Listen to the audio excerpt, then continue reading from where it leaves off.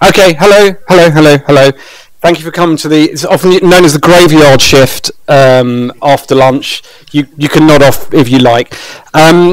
My name's James Kaye. I'm not going to talk too much about myself because I don't like to. I'm co-founder of an agency called Big Ideas Machine. Essentially, we specialise in working with startups in the tech sector.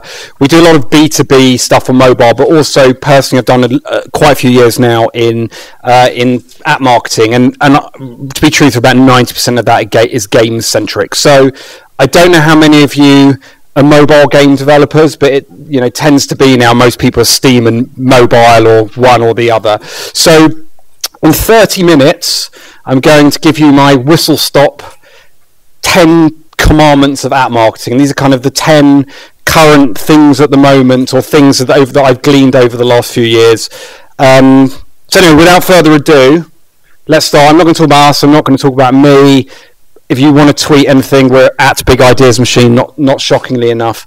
So I don't want to press anyone, but you've got to contextualize the market for everybody when you're talking about apps, because unfortunately I do work with a lot of developers who think it's all going to be really good and easy and stuff. And latest data is you're almost parity with the two app stores now. And I've just talked about Google Play, I'm not even talking about Amazon and Windows and stuff. So there's 1.4 million apps on the App Store, 1.5 million on Google Play, 75 billion app downloads so far, just to set the scene. This is really interesting, actually. We did a survey with a client a couple of years ago. Nobody ever asks app developers what they're actually doing about their marketing. So we're going to do it again this year. I will do it at the end of this year. But it was fascinating. We polled 1,000 app developers and just asked them a few questions, attitudes to app marketing, what are you doing? And shockingly, you can see there of 1,000, over 78% allocated $5,000 for everything. So bear in mind as well, some people have got aspirations to do user acquisition. This is the whole pot. This is the whole shebang. This was 2 years ago, but I'm still amazed by anybody who doesn't have a realistic view of perhaps what they do need to set aside to market that app. Although I also argue quite fairly, hopefully, if you've got the will and the patience, you can do a huge amount of it yourself. And I'm not going to build some amazing mystique that agencies are the gateholders to all things great and magical and stuff. You can do it yourself. I always say that if you've got the right tools. And then just only 9% of small developers would use a specialist PR agency versus 18% of medium and large ones. One of my favourite phrases, which I think is always apt for app marketing, from Rudolph Giuliani, the ex-mayor of New York: hope is not strategy. And unfortunately, I meet too many developers who exist in this wonderful world known as hope. I hope to put it on the App Store. I hope to put one press release to one person. I hope it's going to do well. And that doesn't really cut it. And I had loads of other slides here which I took out because you'd probably want to slit your wrists, but I've got loads of other data to tell you how brutal it is, how few developers actually make any money, that 90-something% of that developers are making 90-something% of the revenues, because I usually do that, but I've had to condense it down today, and I wanted you to feel a bit happier than wanting you to top yourselves.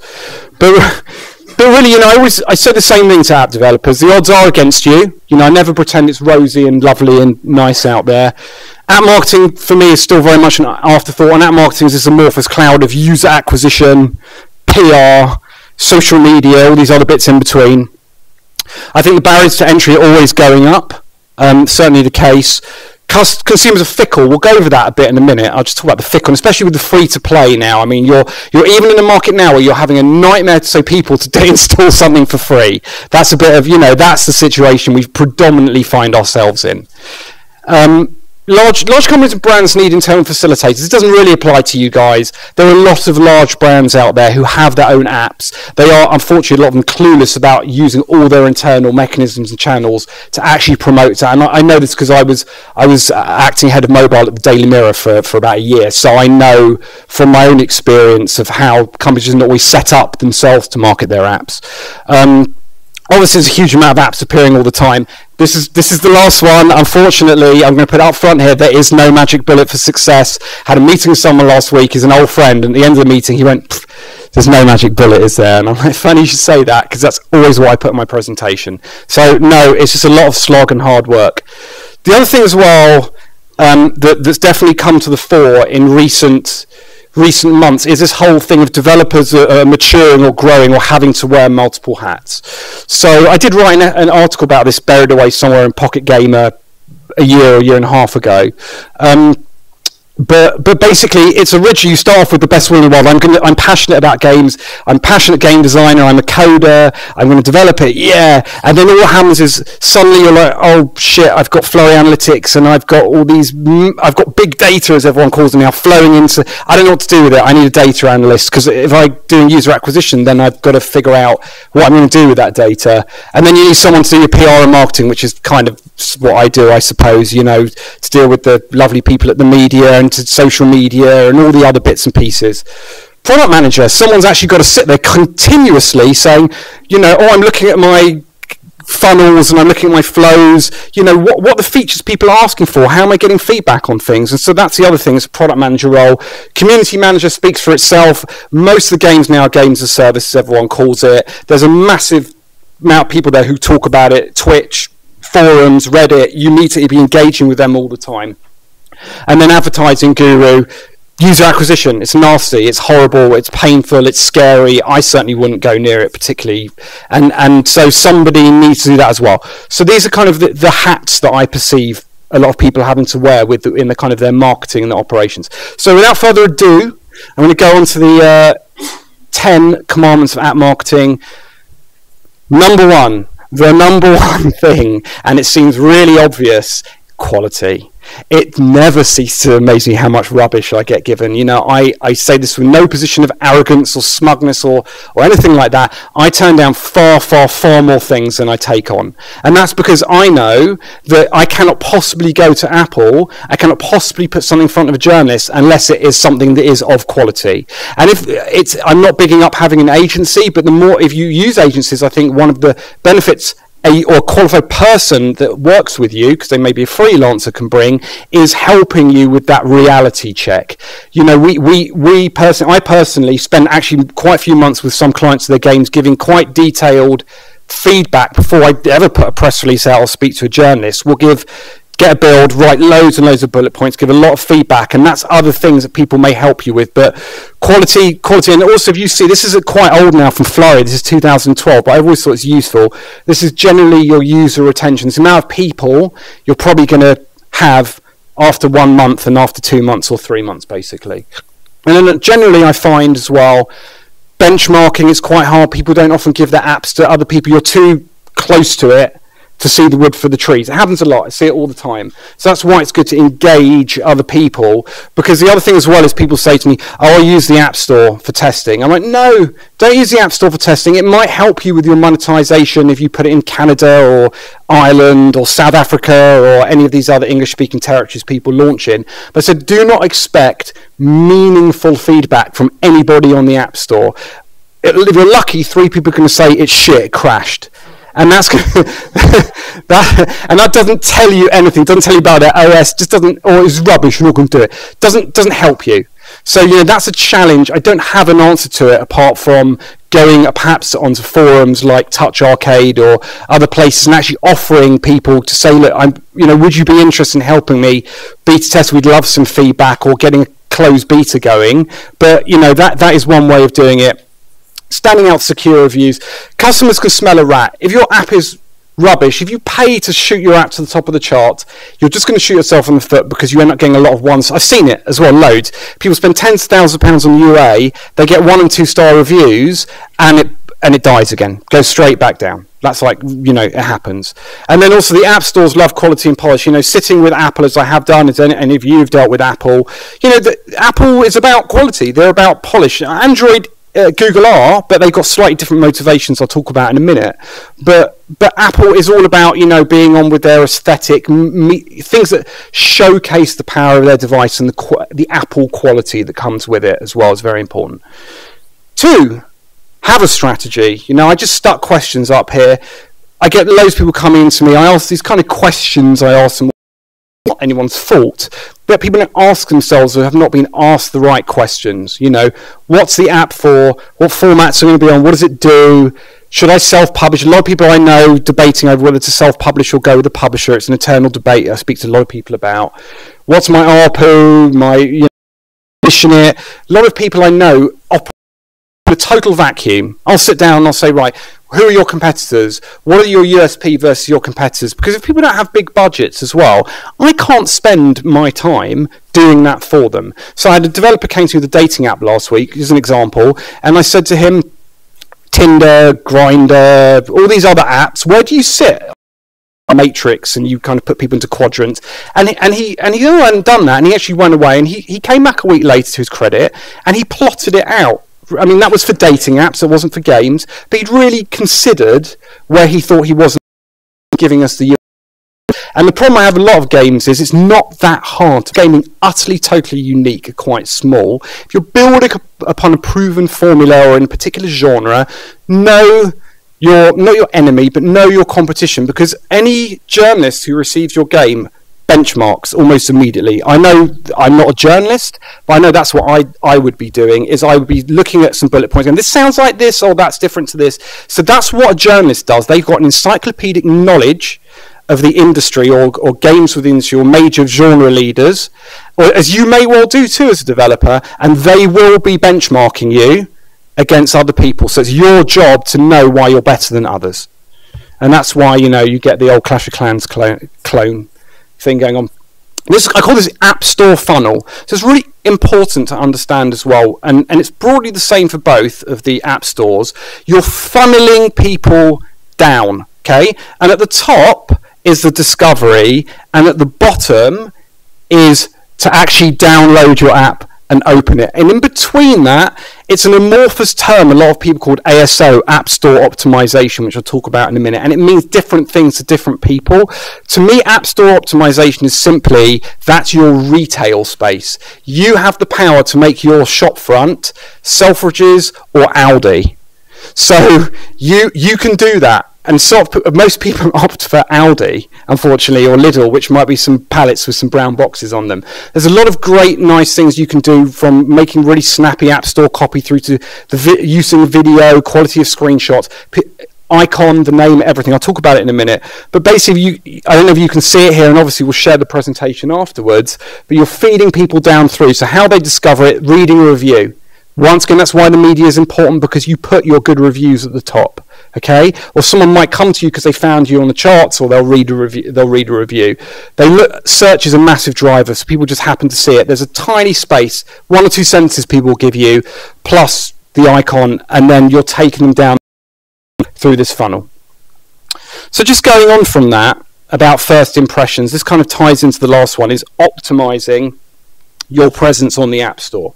So this is what I was saying before about customers being very fickle, is they make very, very snap decisions. What's the name? If people have the most airy-fairy, esoteric, weird, disconnected name possible, you're stuck at the moment between building a really good brand and doing what it says on the tin, for want of a better phrase, which is, if I've got a cupcake baking app or something like that, do you not just, you have the word cupcake in the title rather than something very random that won't tell anyone anything. This is less so for games than it is for other fitness or baking or whatever other apps they are.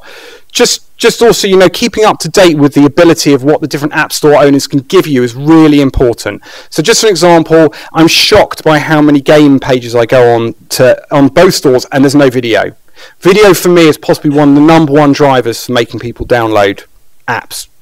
And even, I would say this as well, journalists deciding whether they actually can be bothered to review your apps, if you don't know that already. Because it saves anyone any hassle. In 30 seconds, I can quickly see, is this worth my time and effort? And people will make a decision. So that 30 seconds on Apple or Google, shame on you if you are not using a free space in which to do it. And then also icon. I mean, once again, each of these things we could spend hours talking about, which I'm not going to bore you with. Icons alone, if you go on to Best App Icons, if you go to pixelresort.com, it's a really good website. He's an amazing app store icon designer. He's actually got this thing called app icon template. I don't know if anyone's used it before. If you go to appicontemplate.com, gives you all the different size variables for your app icon on all that are going to sit, and you can see, oh, this doesn't work at this teeny tiny size, and this is a bit bigger, and actually will tell you. So there's a lot of stuff you can do for yourselves once again to kind of understand why icons, and obviously as well with icons, there's design trends. Obviously with the flat design that came in with iOS 7, that was very popular and stuff. So it's good. There's also a lot of psychological things to do with the color of the background. You can find articles on if you choose to do so. But the icon alone is extremely important, and the name as well. You know, I spoke about the name. Keyword in the name. There's quite a lot of debate at the moment about chasing keywords, but it's inescapable that if a keyword, the name does rank. So I wouldn't try to put something irrelevant or stupid in it. I wouldn't call it Angry Birds Fruit Ninja this, but the name does bear thinking about in a lot of cases when it comes to ASO and ranking. And then just a couple of quotes here. This one on the left here from Barbara Holbrook, who AppCrave is quite old now, but I think it still stands. It says it's unfortunate, but I don't have time to download and test every app that comes out. A video takes just seconds to watch and could be the difference in whether an app gets a longer look. So that's just underscoring that video argument again. And then Interbrand here said the bottom line is imperfect app names force shoppers to work harder, and that will mean fewer downloads. For all the time you put into developing an app, isn't the name worth the added effort? 5, halfway. Understand the App Store owners. Understand their motivations. Once again, I would say anyone, if you're going to develop a mobile, do build up a relationship with Apple. They're not scary. They're not evil. The developer team there will give feedback. The people at Apple are actually very open. And I say this to all clients. I don't shield them. I make an introduction to Apple. I help them, but I will always put them onto Apple, because if as a developer, it's in your interest to have a long-term relationship with Apple. Google, it's slightly harder sometimes to get that relationship going. But also just to understand what they're looking for. And whilst it may seem obvious, you know, Apple is all about the hardware. Apple sells hardware. Yeah, they want things. Apple has said to me when I sit in front of them, you know, they say they want things that are going to help showcase the power of their devices. And the other thing as well for Apple is they'll never, ever, ever tell you what's coming out. They just won't, unless you get a preview build of the latest version of, you know, iOS 9 or whatever. So, for example, when there was a rumor that Retina was about to hit the displays, they told us that the Real Racing guys kind of said to them, we think that the Retina's coming out, we're going to take a punt and we're going to develop our game to a higher resolution.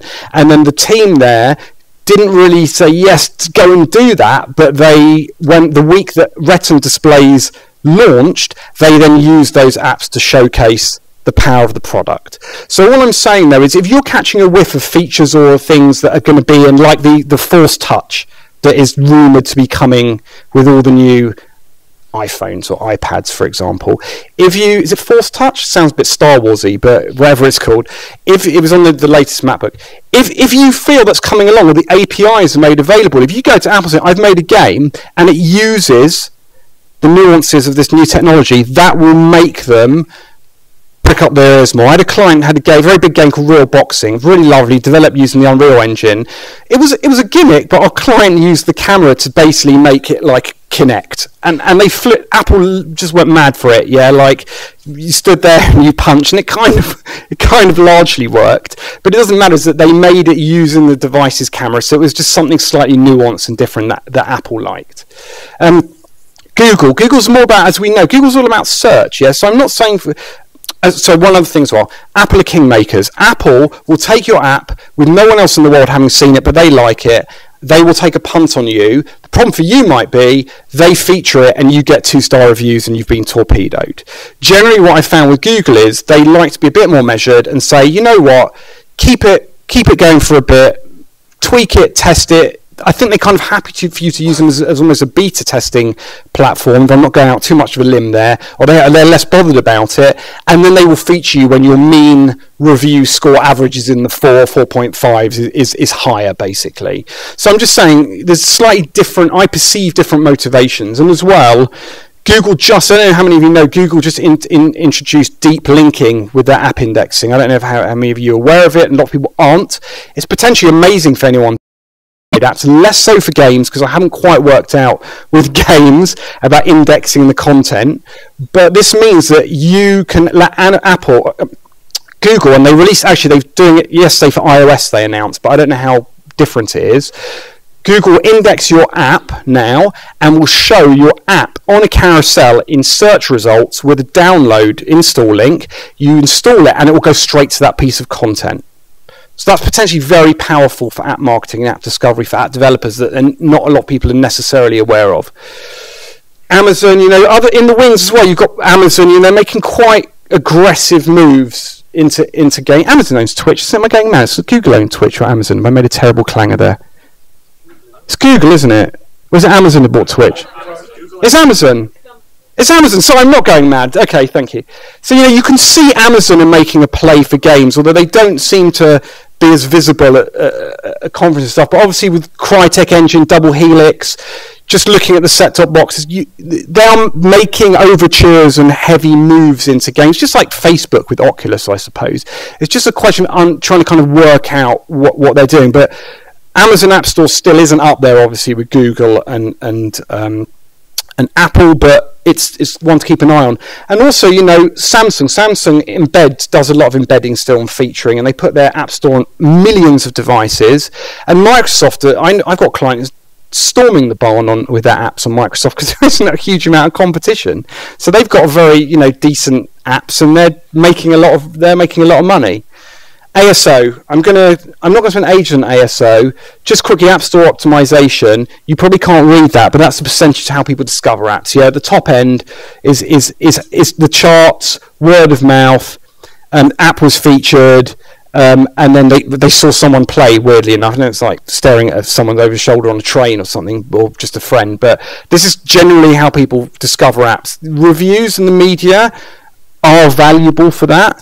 But I think the hidden value, and the journalists amongst us may argue differently, but I'm told this by many people that a lot of the things for the reviewers is that the App Store people will read the reviews. They will look for the buzz. They will look to the reviews as well for validation or or previews to kind of pick up on stuff. Although obviously reviews will drive downloads, but I've never seen them day and date create some kind of spike, even if you have like 8 positive reviews coming out. It's unusual. And then just about Google's, if people don't know that, is it's actually based on net installs. So if you drive 1,000 uninstall, you're not going to rank.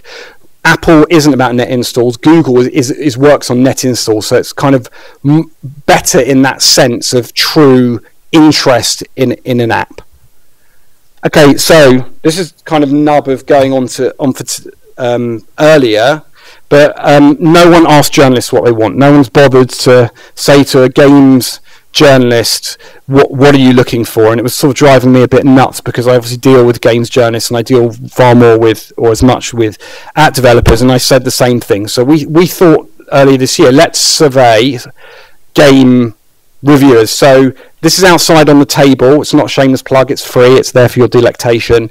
We did the first ever survey of app reviewers. We had 69 app reviewers that took part in it, and just a few of the sort of insights here. I said, rate the following factors importance regarding influence, help you decide whether to consider an app for review. And you can see here relevance. The thing that came out to me time and time again was actually not just screenshots and video, but relevance. The amount of journalists getting spammed with generic Me Too, irrelevant emails. If you're going to target journalists, know what they're writing about, know their readership and their audience, and write something to them, not just a mass mail spam out, because it'll never work.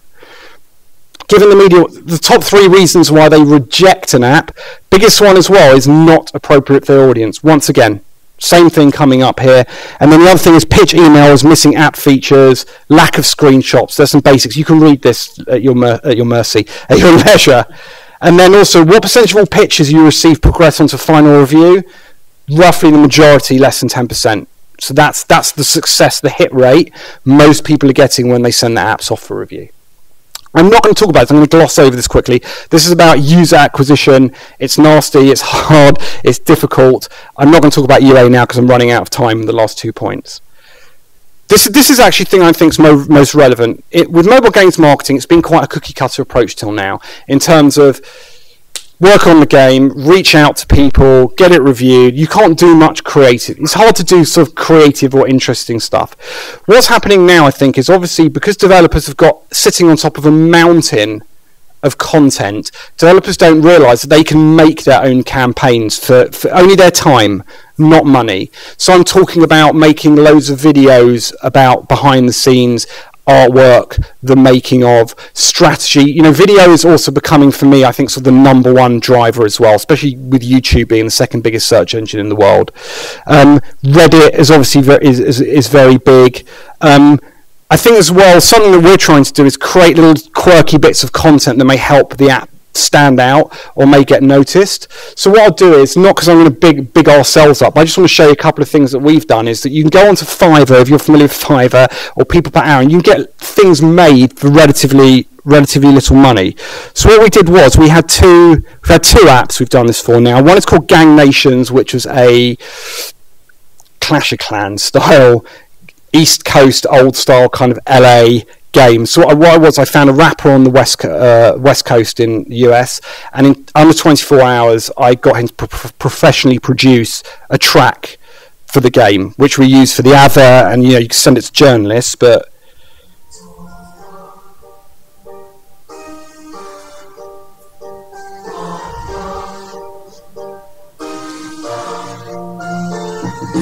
This small hood, watch me break 2 doors. Stop pistol packing shooters that will break down doors. All my troops come instant, no water required. Talking in a check room, spit it right through the wire. I'm about to get my boot camp, get our rep when we take your boot. In Gang Nations, that's all we do.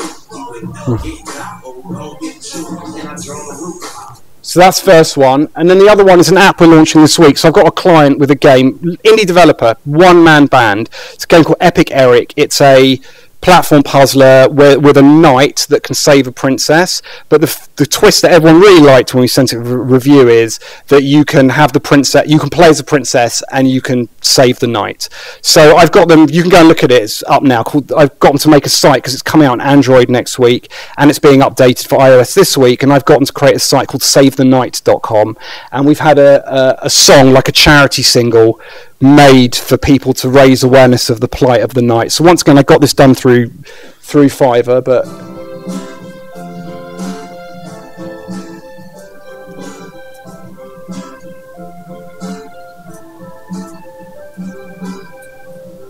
Let me tell you a story about a certain night called Eric. If you listen to me once, I promise that you won't forget it. Now Eric, you and I really had it in for him. He spent all his days chasing Eric in a battle flip. Let's call this Black Knight, the knight who has no name. Among other souls, he carried a certain fame. He was thrown out of the league for trying to receive. Banished to the moon, this upon it could conceive. There was a truth with a certain melody. Eric was her name. She only from the past, after the God, she was already in the news to go and to the stage. Eric, put him on the lock and key. Now it's up to Erica. Set her number. Save the night, save the night. Don't be alright. Save the night, save the night. Don't be alright. anyway, that's so that was that. It was just it's a bit of fun. We're not trying to come up with some amazing chart-topping, barnstorming success here. I'm just saying that you can create little hooks or little things around an app relatively inexpensively that might get it noticed or get other people to do it, and then we put it on SoundCloud. So, I don't want that. Sorry, just move on to the final slide because I'm at the end of the presentation now.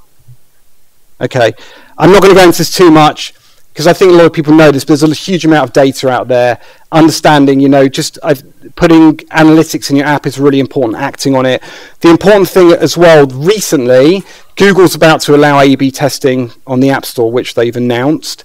And also, iOS App Analytics Beta launched properly last week. So for the first time, you can actually see how many people are landing on your page, which is massive for being done. So, in summary, I think for us, definitely it boils down to quality. Customers do know good from bad. As I said, the bar is always rising of what you have to do to get in. For us, I'm learning all the time. I said one benefit agency is because that's what we do a lot of the time. So knowing about app evolving, and it's an ever evolving art. First impressions most definitely count. Next one isn't so important to people in the room here about brands having existing channels. Have a multi-channel strategy, social media, video, web, lots of places you can do stuff is what I'm saying, and to be creative. Be in it for the long haul. Don't just rely on the launch and walk away. This is games as a service for a lot of people. It's like, what's actually going to happen post-launch? What am I doing to keep interest high? It's a bit self-serving here, but you can work with experts. And once again, it doesn't have to be big agencies. It can be lone practitioners, consultants. There's a lot of good people out there.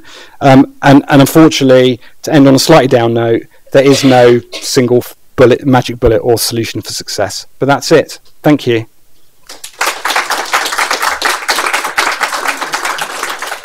Any questions? Yes, sir. Quite specific. We've been doing a lot of art at the studio I work at for traditional core game. Great at making covers for like Xbox One games, which I think we're still really bad at icon design. We've tried doing A/B testing using Facebook ads, things like trying to be clever, but I don't think it's given us good results still. Do you guys test icons ever? No, I mean, I'd love to. I mean, there's lots of little niche side businesses that if I had the time and money to do testing, I'd probably go and set them up tomorrow if I had the ability to do it. But I think there's a huge amount of stuff out there like A/B, like even beta testing your app or testing the effectiveness of an icon that's still very subjective and could do with testing services potentially. Maybe you'll see me here in 5 years' time talking about my amazing multi-million-pound testing business that I've set up. Sorry if that's not incredibly useful. Yeah, with Pixel, he's very good. He knows his stuff. No. Anyway, like I said, this is on the table outside, so there's a few of them. Oh, go on. Yes. You talk about, well, we're all chasing the Holy Grail of getting a feature on either Apple or yeah. Amazon. If you release on both, do you think that ruins your chances with the other? You'd be better off choosing one platform. It's an extremely good question. From my limited knowledge, Apple, I don't think they ask for exclusivity overtly. I've never had anyone sit in front of me asking for it, but I think there's a tacit belief or understanding that you need to kind of be on Apple for a bit first on exclusive period. Not so much for some people, and I think that's mostly like the really big titles. If you're going to just get featured in the carousel, which is a great achievement in and of itself, I don't think it really matters.